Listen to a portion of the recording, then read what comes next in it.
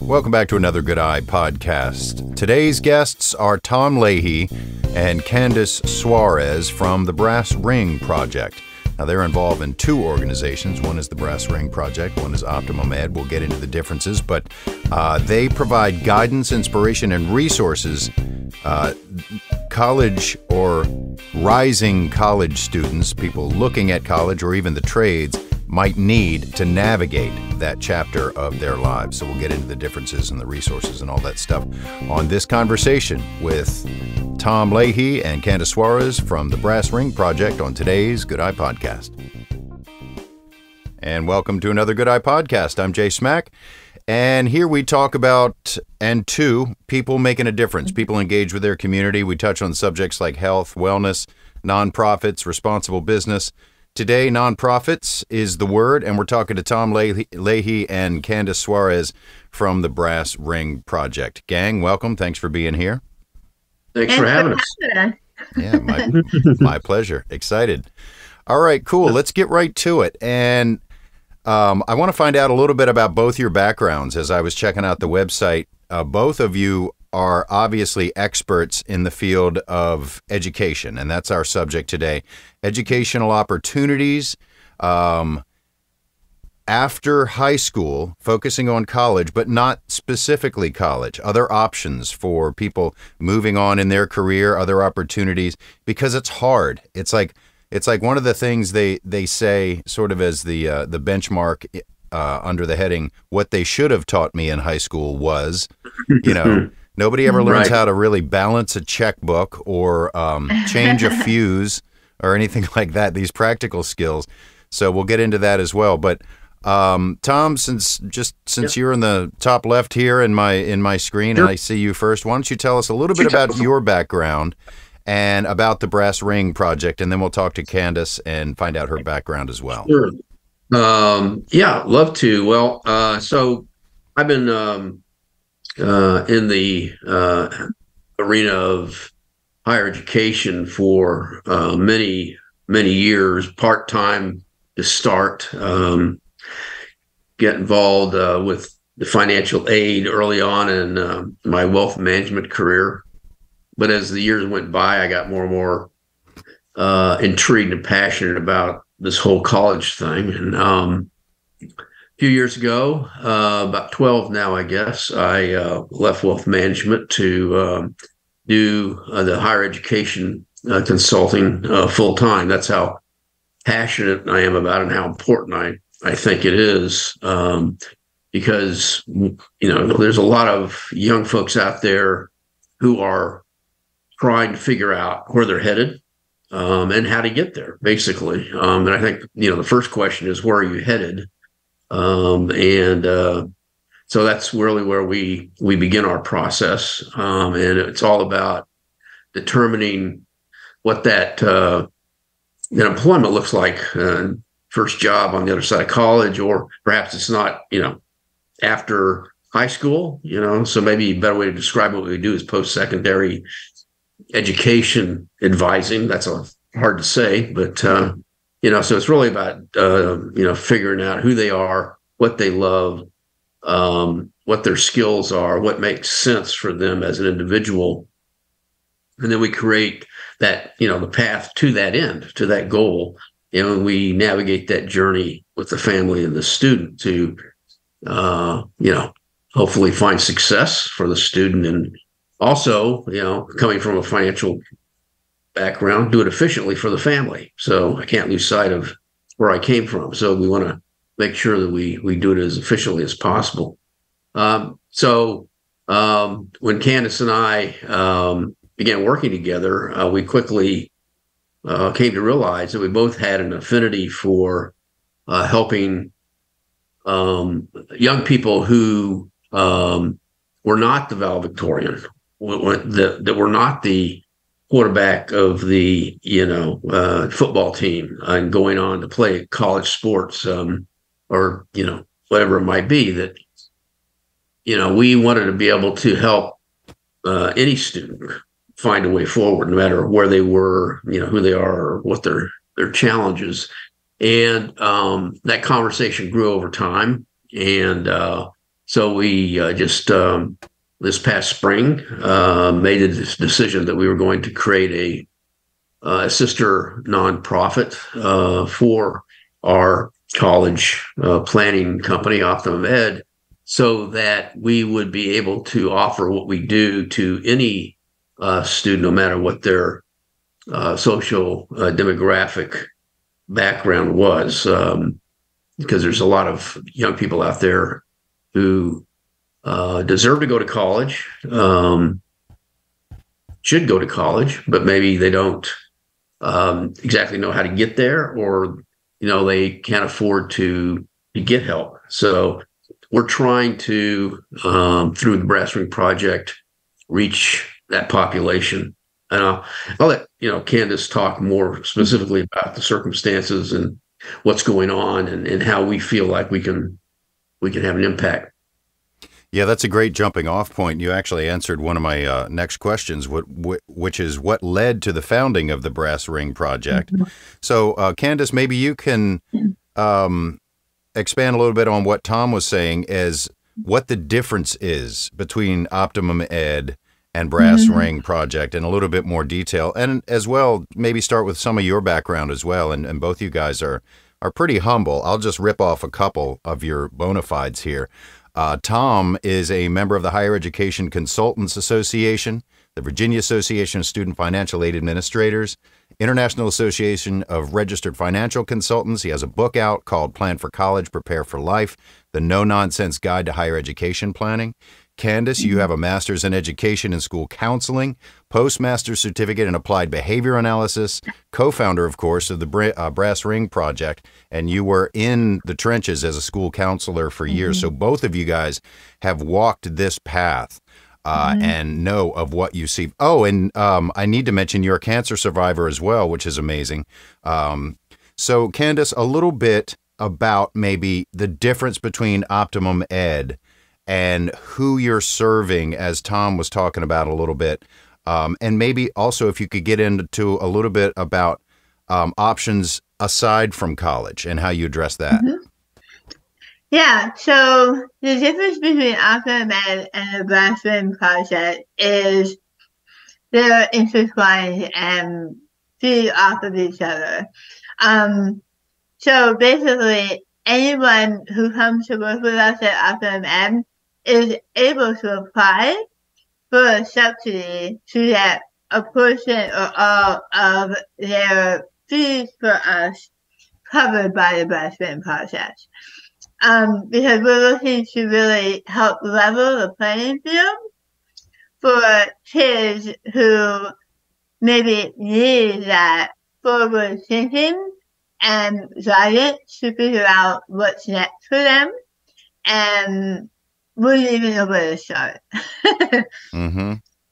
Yeah, and that I'm glad you touched on that, because Optimum Ed, and I like the distinction, but Optimum Ed also needs some recognition as well. It's there to help kids make decisions, whereas Brass Ring Project provides a little bit, some more resources. Now, with that in mind, do you ever work with companies directly or in prospective employers as far as any sort of tuition reimbursement plan or anything like that, or is that completely outside the fold of what you're doing? The Brass Ring Project is very new, so that wouldn't be out of the realm of something we would consider, for sure. But at this point, we're pretty grassroots, looking for donors, that kind of thing. As we get established and find out where our needs are, we would be entertaining any of that kind of thing. Yeah, I'm sure there's a lot of. Oh, go ahead, Tom. I was just gonna jump on there and say, if there's anybody out there who wants to get in on the, the ground floor of this project, that we'd love to have a conversation and see how they might, get involved with us. Yeah. I'm thinking Fortune 500s and stuff. This could be a great resource for them, as well as finding. I mean, it's sort of a recruitment tool as well, because you're helping these prospective students and employees find their footing in a career path. How do the trades play into that? Well, I mean, we are firm believers that kids have to experience it a little bit to be able to know if that's a true path for them, right? So we spend a lot of time helping them determine career paths. We also know that career path is something that could be fluid. You're not in one career for 50 years and then retire anymore. It's something that you'll be looking for your next good step, right? So we're always looking for opportunities to have our kids speak to people that are doing the work, whether they're headed to college or whether they're not. So setting them up with someone to talk to who might be a master carpenter, or someone who might be an architect, or a physician's assistant. So depending, it doesn't matter the education level, but offering them that ability and opportunity to learn what it's like to walk in that person's shoes. What is their path on how to get there, and connecting them to those opportunities. Yeah, and Jay, that's really the first step for our process as well. And we don't just, ask the student, what do you want to be when you grow up? We go through a very extensive career and academic assessment process with every student we work with, an online assessment, and then meetings that follow that to really understand, cognitive ability, personality, and interests, and how they come together, create a profile that then delivers a list of jobs that are appropriate. And then we can, look into those jobs in terms of what's really involved, talking to people, as Candice said. And then, what is it going to be paying? Is it going to be around in 10 years, 15 years? How many job openings are we going to be competing for? It's all about making the very best decision possible as to that first step into the working world, whether it's after college or not. You brought up some really interesting things there, and there's a couple of things I'd like to ask you about. One is, first of all, whether you've even come up against this, I assume maybe you have with Optimum Ed, maybe not yet with Brass Ring Project, but how AI is affecting career choices, career possibilities. It's eliminating some jobs. It's also creating some other opportunities, but everybody's freaking out about AI, and it's the new industrial revolution that we're dealing with. Mm-hmm. If you want to comment on that, and then I'll mention the other one I was thinking about. Candice, we haven't really come across it yet. I am someone who embraces it in moderation, Right. I use it when I'm looking for idea generating, that type of thing, but I think it just opens up different possibilities. Yeah, that's the way I view it. I mean, I'm always looking forward. Mm-hmm.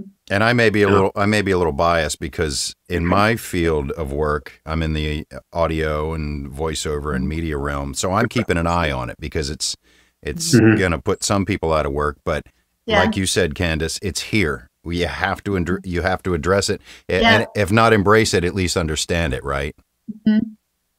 But we've seen this kind of situation through history where new technology and new industry, something mm-hmm. comes online, and our first impression is that it's going to hurt people because it's going to do away with jobs. But in reality, once it's established and we see exactly what it is, we're really creating new opportunities and new jobs. We're just having to shift, education and training to embrace it.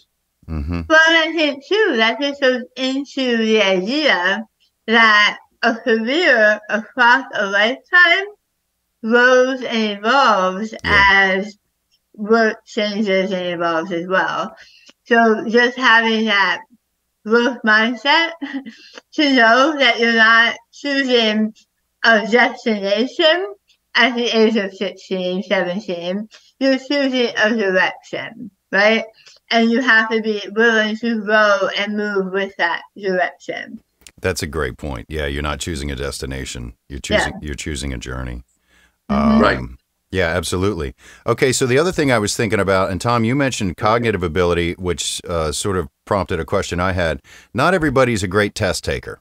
You know, SATs were the law of the land for so long, competency tests, if you will, but not everybody's a great test taker, but they might be, you know, smart as a whip or smartest person in the room, but they have a more applied method for, you know, whether they're a visual learner or a tactile learner. Right. How do SATs play into what you're experiencing on SATs or some sort of equivalency exam?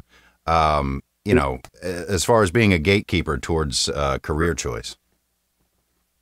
Yeah, well, I mean, I think the impact in terms of standardized testing, obviously, is in the area of admissions, you know, college admissions, because that's really where we've got to look and see if the schools we're applying to, you know, even require standardized testing. There's last figure I saw was something like 60% of the schools are test optional in some way. So when it comes to that student who perhaps is not a great test taker for whatever reason, then it has to be woven into the search process we go through, looking at what schools we're going to apply to.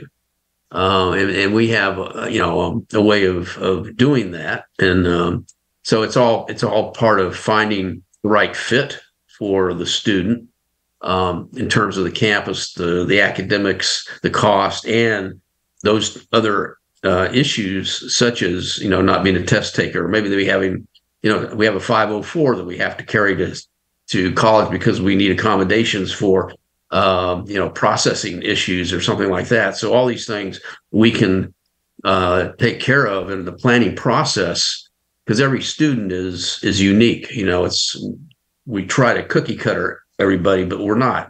Everybody's unique. Everybody has different, you know, issues, different skills, gifts, and we have to design that path based on that. We've talked a lot of concept and potentialities, but let me lay out what is on your website that you offer, which leads into my next question. You offer career assessment and coaching, college enrollment coaching, financial aid assistance, subsidized fees, which we touched on. When do you often engage with students and or parents / guardians in their education journey, their pre-graduate education journey?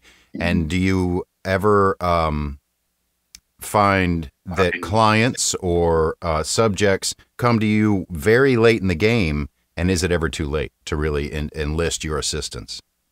It's never too late. we love to get freshmen or even end of 8th grade, because we can really help them package their high school career in such a way that they are more likely to get into schools if colleges that plan for them. But, you know, we work with kids that are already in college that are saying, wait a second, I don't know what I'm doing here. So, no, it's never too late. But, you know, if we get them early enough, if we get them in 9th grade, we can help them plan out extracurriculars as an experiment for potential careers, right? We can help them shape that. We can help them plan out their high school curriculum as far as rigor and, you know, balance, helping them go deeper into that career exploration, building that high school resume, you know, all of that stuff. So with the Black Green Project, kids that have college in their sights, if they're first generation college students and their parents are working, you know, one job after another just trying to keep food on the table, that is not part of their priority, right? They wouldn't necessarily know how to package them in that way. And we don't want that to be a barrier for kids not going to college because they didn't know how to do it. Yeah, that's a really loaded question, subject, whatever Yeah. you want to call it, because how do they know what they don't know? And how do you reach, Exactly. how do you reach kids or parents who don't know what they don't know and aren't considering college? There may be a place for them. Mm-hmm. Right. We're hoping to do a lot of outreach. We're hoping to partner with other nonprofits who are already in underserved communities and offer this as something we can add to what they're doing. Again, we're in very early stages, so we're open to any and all of those conversations to try and get, the word out there that we're here and doing what we're doing. Mm-hmm. Yeah, it's in our subsidy structure allows us to, financially help families of varying income levels as well. It's not just, families that are at the poverty level or whatever. It's, it's a scaled process that we use to determine what subsidy a family would receive based on their income. So, yeah, we can help anybody. What are your sources for subsidies? I know it's early, but is it primarily donations? Yeah. Any programs in the works for anything like that? We obviously being grassroots at this moment, we're looking for individual donors. We need to start creating awareness. Through awareness will come that financial support. We're too young at this point to successfully apply for grants, but that will be coming. Mm-hmm. We would love to have corporate sponsorship, as you alluded to early on. I think that would be a great way to jumpstart, what we're trying to achieve here by getting some larger companies, corporations on board as annual sponsors of our initiative. We're having a pancake breakfast. Yes. On February 17th. You like pancakes? Yeah. On February 17th, we're looking for sponsors for that, as well as people who want to come and eat pancakes. That's a great idea for events, having at least just getting people out, because no matter how digital we get and how artificial our intelligence gets, we're still human animals that thrive on contact and interaction. We need to see people's faces. We need to feel that energy, and that's the best way. Now you brought up something, Tom, grants. And grants are something I never even thought about when I was in high school. But I do remember my mom going, you should look into grants. There are grants out there that completely go to waste. There's a grant for everything. You never know. People who like to wear purple socks, there's a grant for them. Right. Do you guys, or will you assist with grant writing as a possible, resource for kids facing college? Well, there's two aspects to that, Jay. First of all, when I was talking about funding the Brass Ring Project with grants, that is the Brass Ring Project reaching out and applying to other organizations, foundations that support educational initiatives, that kind of grant.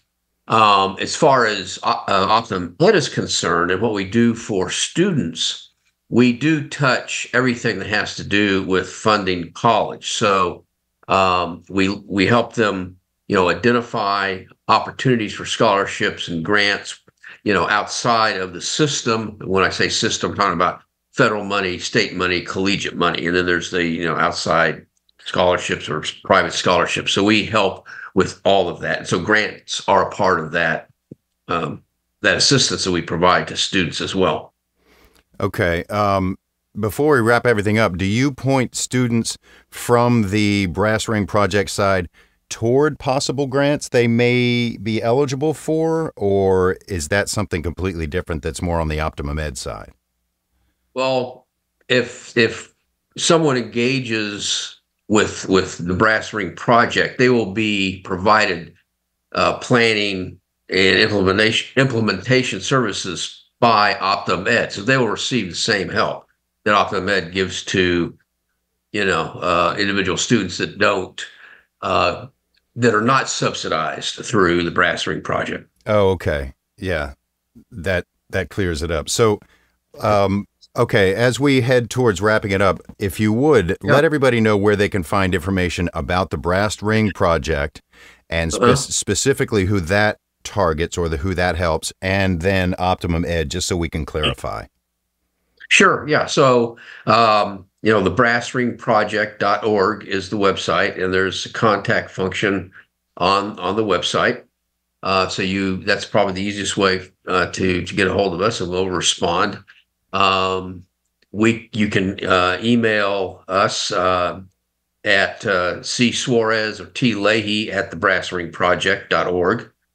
Or you can call us. My cell is 804-937-2288.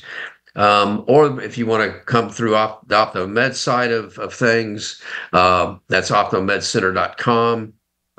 There's a contact function there as well, plus our telephone number for everyone, 800-457-1364. We'll get you to someone with the organization, and we'll figure out how to help you. Okay, cool. And I'll put all those links on the podcast website, and of course, all that info is on your websites as well. And in the interest of full disclosure, I had to jump back on with you due to, number one, a glitch in my recording, but number two, I wanted to clarify those two starkly. So thank you for taking a moment here, and please convey my thanks to Candice as well. I sure will. Thanks, Jay. Appreciate the time you spent with us. All right. Tom Leahy and Candice Suarez from the Brass Ring Project. All the info will be on the website. Thank you, Tom. Thank you. Thanks again to Tom and Candice for their time today. I will put all the links that we mentioned on the website at goodeyepodcast.com. Optimum Ed is at optimumedcenter.com, and the Brass Ring Project is at brassringproject.org. thebrassringproject.org. So thanks for your time, attention, and intention today. If you have a conversation you want to have, it's interesting stuff, maybe benefit the community, maybe somebody doing good stuff in the community, responsible business, all that good stuff. That's why we're here. The Good Eye Podcast suggests that you look at life with your good eye, because it's a balance and it's a challenge. But thank you once again for your time, attention, and intention today. See you again back here for another Good Eye Podcast.